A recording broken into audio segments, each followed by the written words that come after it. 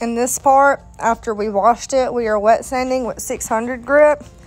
We work in 2x2 sections. After you finish the whole boat with 600 grit, we switch off to 1,000 grit, and then we do the same thing with 3,000.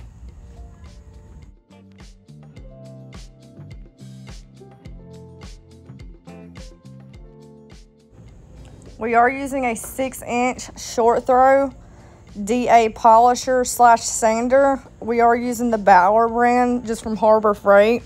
I wouldn't recommend using anything expensive because it is wet sanding and you are going to get water in it, and eventually over time it is going to stop working, definitely with it being Harbor Freight. So I wouldn't recommend spending $300-400 or more on a polisher.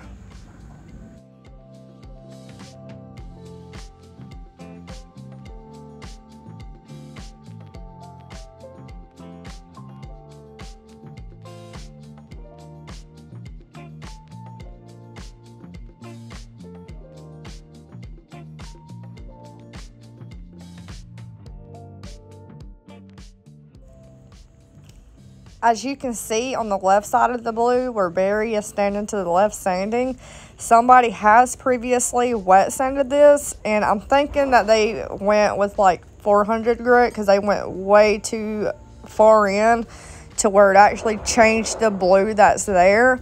So since this boat has been worked on before, we did use caution. We didn't go too crazy on it just because I didn't want to do any further damage. Now on this back, we are wet sanding again, 600, 1,000, 3,000. On that bottom right above the white deck, we did have to hand sand it just because this polisher did not fit in that area very well. And behind that bar right there, we did hand sand under there as well.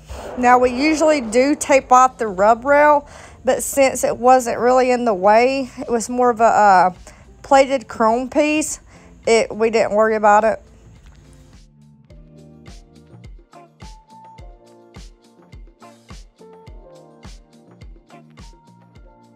People have asked where we get our sandpaper from. I would recommend calling a body shop supplier in your area to see if they sell any sandpaper. Now, where we're from in Gastonia, North Carolina, we go to the body shop down here, the supplier, and the sandpaper is called Sunmite. You do want to make sure that your sandpaper does not have any holes in it, because if it does, the interface pad on your sander polisher will put scratches in it.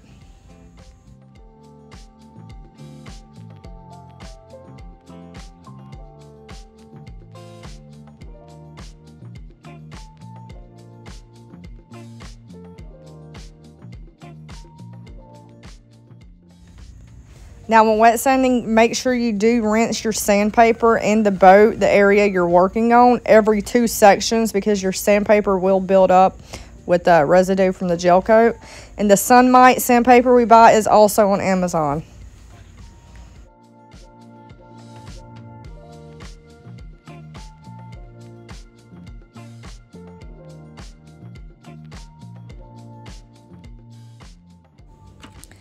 Now that we're done wet sanding back here, we are going to start compounding with Stark Level R. You can buy a gallon for $169 or the 32 ounce for $59 on their website.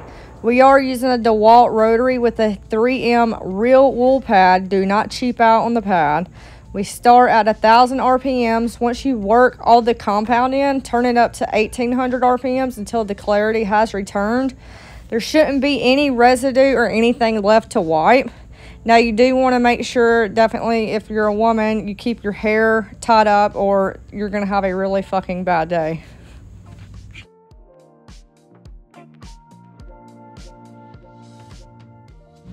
Same thing with wet sanding. Make sure you work in 2x2 sections. Now, when you wet sand properly, this stuff, Level R, will go a long way. You do not want to use too much. It will sling everywhere and it will clog your pad up. And don't use too little. I dotted it around in sections and then I spread it out.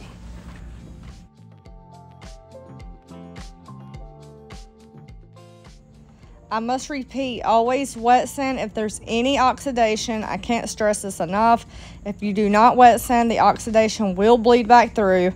A lot of people say when wanting a quote, my boat needs a really good wax. When clearly there's oxidation, do not do it. Explain to them what it needs. If they don't want to do it, if they don't want to pay, serve a customer who will and know your worth.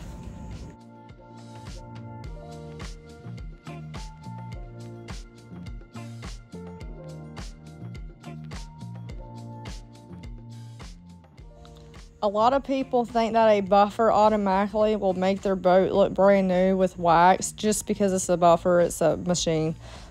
No, it won't. It'll make it look a tad better, if any, while smearing wax and oxidation around.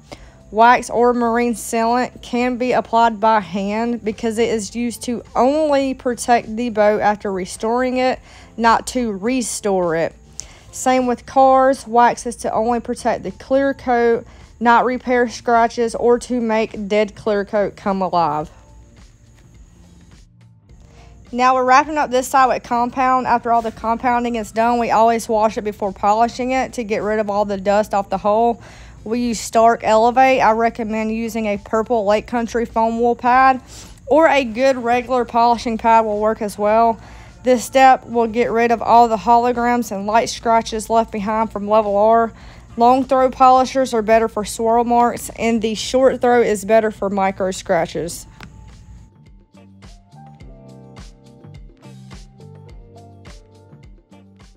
I did record us applying Stark Hyper Hold Polymer Sealant with Colonite wax on top, but my phone did cut off. Now we're putting all the screws back in and we're done. I add Colonite wax on top of the sealant for extra gloss. Always reapply every 4 to 6 months. And this is a 1987 Bayliner. Please like and subscribe for more video updates. Thank you for watching.